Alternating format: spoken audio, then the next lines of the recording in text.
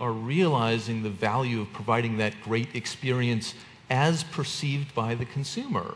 And so the top brands, they already got it anyways. Yeah. Now they're getting a ton of free customer feedback, and they're paying close attention.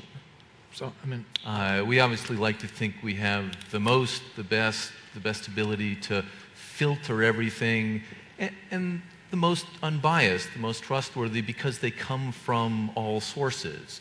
To dive right to what does keep me up at night, Yeah. let me go all the way back to Google. And it's not that they're doing anything wrong, or I particularly fear that they are going to, whatever Google is, it's not gonna, I don't think it's gonna hurt us that much.